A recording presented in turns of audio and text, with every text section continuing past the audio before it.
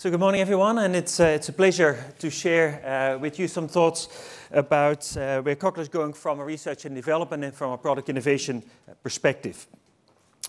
So as Dick mentioned this morning, our mission has remained the same as we've gone through a number of changes in the organization, because we believe it's fundamentally a very strong mission and a mission that compels to many of our co-workers. And in this section, of course, we're going to talk about the bottom part of the mission, which is the innovation part, because it's been so important element of Cochlear's success in the past, and we strongly believe it will also continue to be an important element of our future success.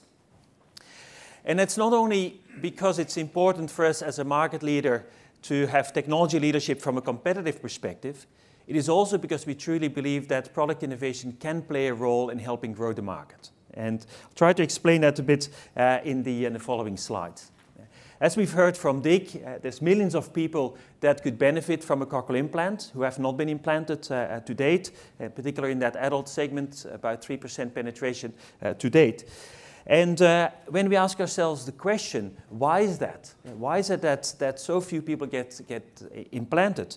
Then we've come to the insight that there's a number of factors that play a role, particularly for adults. And we know that on average, it can take 10 years for someone to meet cochlear implant criteria to then effectively be implanted with a cochlear implant. And that's because getting to that treatment is a bit like an obstacle race. There's many different hurdles that potential candidates have to overcome.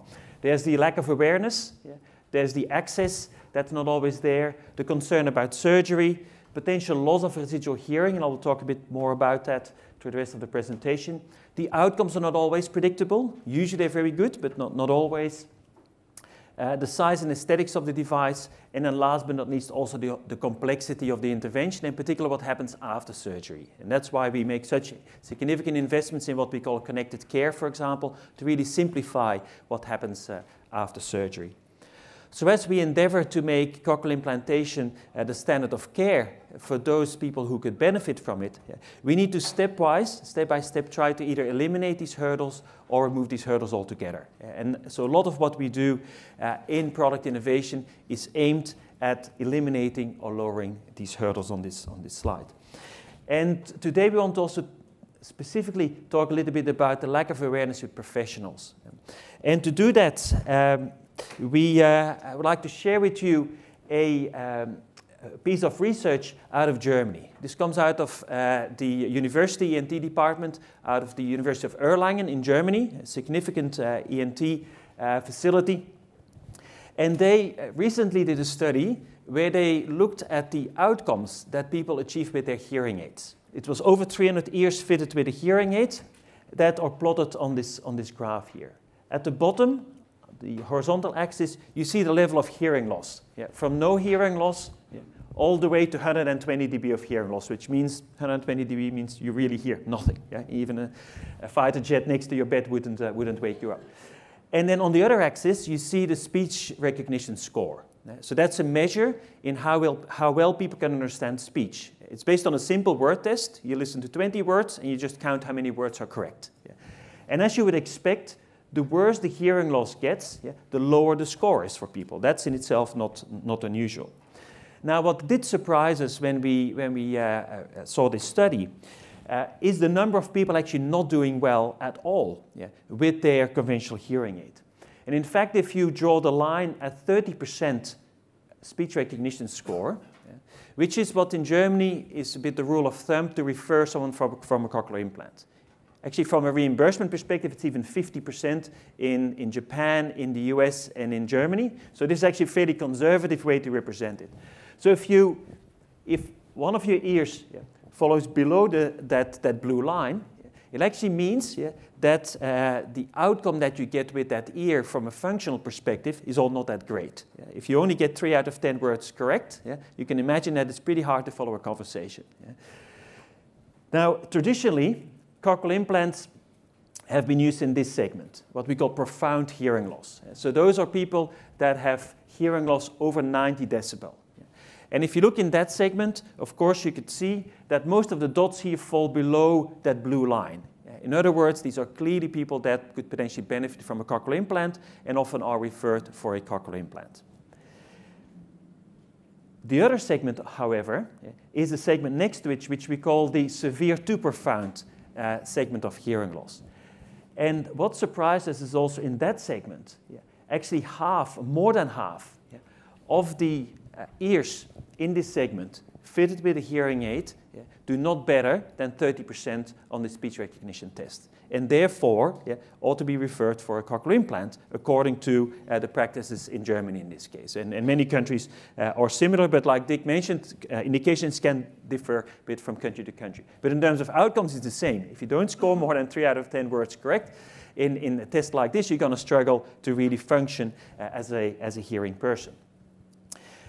Now it even gets more interesting, because then the same group proceeded to refer patients that met that criteria for a cochlear implant. And a subgroup of those did get implanted, about 38 did get implanted.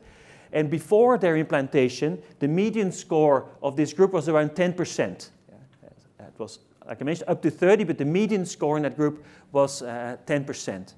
When that group then received their cochlear implant, and the team there remeasured their outcomes with a cochlear implant, their word score jumped to 75% speech recognition score. In other words, they gained 65 percentage points when they moved from a typically high-power hearing aid to a cochlear implant. And I think that underlines the potential that, that Dick spoke about, and that we see particularly in that adult seniors segment. The other thing that what it does for us from a product innovation perspective is that we also need to think about the needs in that segment, because they may be a little bit different from people who are in that segment versus the profoundly impaired hearing loss group. For example, with respect to preservation of residual hearing.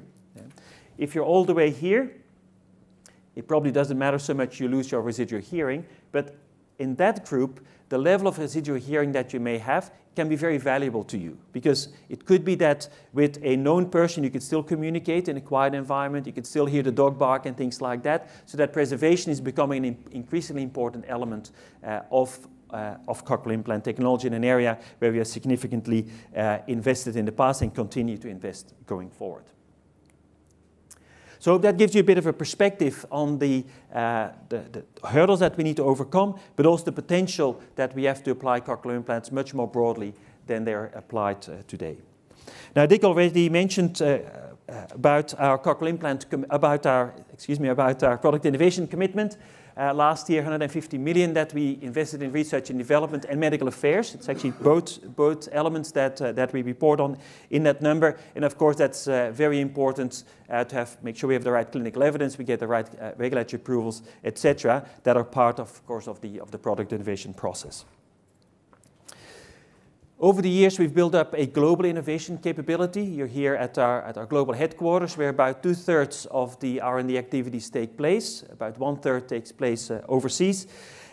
But what's also very important for us is the collaborative research network that we've set up. Many of our customers, of our academic cochlear implant centers, are interested in research, and there's also a lot of other centers that work, for example, in the area of biology research and hearing loss that we partner with, as well as external design partners and suppliers that we work with. We have the partnership with Resound. We work closely together with Apple, for example, for Nucleus 7, etc. In terms of the scope of the R&D activities, it starts all the way from really monitoring what's happening in relevant research areas, both from a basic research perspective, what's happening in terms of understanding the causes of hearing loss, the genetics of hearing loss, for example, and also what's happening in fields of technology that may be relevant to our future products, for example, rechargeable batteries and things like that. Those are mostly monitoring activities. When they come to a point that we believe they become relevant for Cochlear, we will start to take them into applied research projects or into internal technology developments to prepare know-how, algorithms, building blocks for what then goes into the actual product development. And so the majority of the investment in research and development is the actual product development, where we take these new insights and new building blocks and new algorithms into new products. Along the way, significant and increasing investment in making sure we have the right clinical evidence, and David will more speak about the importance of that, so that we convince ourselves, we convince our customers, we convince regulators that the product is meeting all the requirements by the time we eventually then bring it to market. We do have a very solid and stringent product development process that we follow, depicted here, again to make sure that the product does meet the actual customer needs, and that we also proven to ourselves that by the time we release the product that it is meeting those customer needs, and that we convince regulators that the product is safe and effective for potential users of it. An increasing area also in the entire R&D investment is what's called post-market studies. So those are studies that are done after a product is released on the market. For example, we have a significant study running at the moment on our slimmer dialer electrode. I'll mention to that later. But also to continue to build evidence about the effectiveness of cochlear implants, we more and more start to do these post-market studies. And next to that, also regulators expect from us increasingly, there's new, particularly in Europe, there's new regulation coming in, to demonstrate that the product remains fit for purpose as time progresses. So Dick already alluded a bit to what the main areas of focus are that we have in product innovation. First of all, we want to continue to drive and improve hearing outcomes and consistency of hearing outcomes. Secondly, we want to make sure that the devices fit really well with people's day-to-day lives. Thirdly, we want to make sure that we can simplify the whole clinical pathway, in particular what happens after the surgery. And finally, we want to make sure that we have the right or the appropriate portfolio of implantable hearing solutions for a wide range of indications that could benefit from an implanted solution. And so I'll give you a few high-level insights on each of those, and then Derek and Keith will go more in detail on some specific elements on that picture.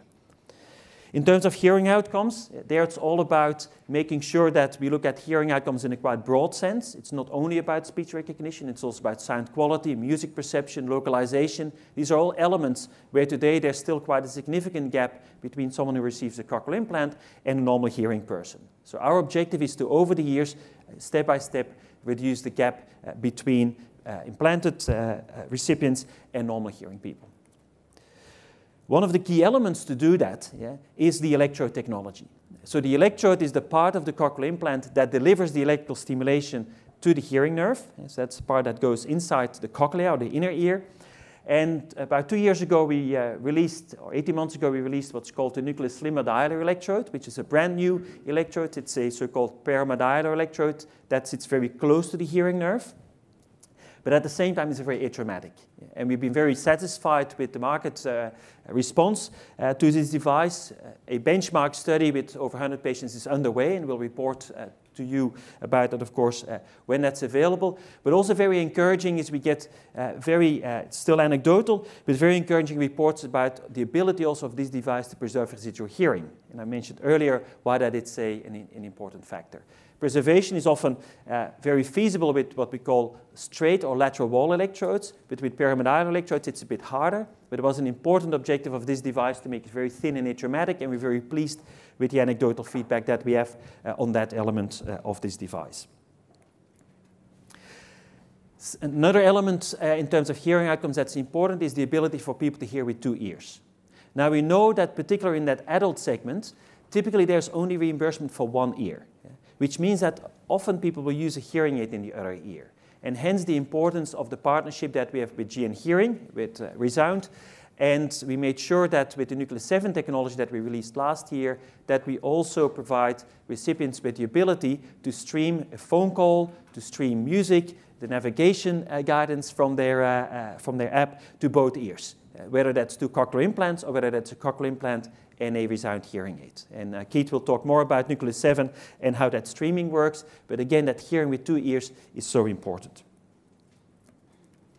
And then the other element in the hearing outcomes perspective is then really understanding why sometimes people lose residual hearing after cochlear implantation and what can we do about it. And there's a lot of activities, and I'm sure many of you have seen reports about scientists working on alternative biological or pharma approaches to treat hearing loss. Our perspective is that none of those have the potential on the short or medium term to really become a substitute for cochlear implants. But what we do believe is that a combination of a device and a drug has true potential to enhance outcomes and to enhance the preservation of residual hearing. And we have a number of partnerships in this space, often with academic centers, but just before Christmas we entered into we made a small investment in a French company called Sensorion to work together with that company on a combination therapy to provide a high level of preservation of residual hearing following cochlear implantation. Just quickly touch on the other 3 areas in terms of lifestyle. We of course want to make sure that our devices become small, light, easy to use, and with N7 I think we've delivered a fantastic product delivering on that promise. We also then moved not only towards behind-the-ear processors but also off-the-ear processors with Canso, and that also for the future we believe is an important offering to maintain. And of course, we also continue to work on so-called totally implantable solutions, which can be used even without the use of an external sound processor. So as Dick said, because of the scale we have, we can progress multiple fronts at the same time. And from a lifestyle perspective, we believe that these 3 wearing options, if you want, are important for our future success. In terms of connected care, Derek will really give you the deep dive. But what's really helping us is that there's many technologies that we are familiar with in day-to-day life: wireless technology, connected cloud technology, artificial intelligence is starting to become part of our day-to-day life, virtual reality perhaps not so much yet. But what we are seeing is that a lot of these technologies are moving into healthcare. And so we're also then embarking on that journey and looking in how we can use some of these technologies in our space. Last year we again entered into a license agreement with a small startup out of Belgium using artificial intelligence, for example, for the fitting of cochlear implant recipients. And we have a pilot program underway to further test that technology. And then lastly, we want to make sure that we have an appropriate portfolio to be able to treat a broad range of indications of hearing loss. Those indications where a traditional air conduction hearing aid is not sufficient. We want to make sure that we have the appropriate solution. Today we talk a lot about cochlear implants, but also we keep a lot of innovation going on in bone conduction. And in fact, we have a study underway at the moment with the next generation bone conduction device where the vibrating element is in fact implanted in the head. So again, in summary, these are the 4 areas that we focus our product innovation activities on. And to finish, just an overview slide to illustrate how Cochlear over the last 35 years has step-by-step improved its intervention and has in that way also made it available to a broader range of potential candidates by improving outcomes, by improving the ability for people to use technology also in the real world, which is noisy, to make sure that it fits with their lifestyle, have electrodes that help to preserve residual hearing, have implants that are extremely reliable nowadays, and then with Nucleus 7, I think we've put a little bit of cherry on the cake for the time being and delivered really a new benchmark in terms of sound processor outcomes and experience. And with that, I'll introduce Keith Walsh. Keith is heading our sound processor development and will go a bit more in detail on that part of the product innovation. Thank you.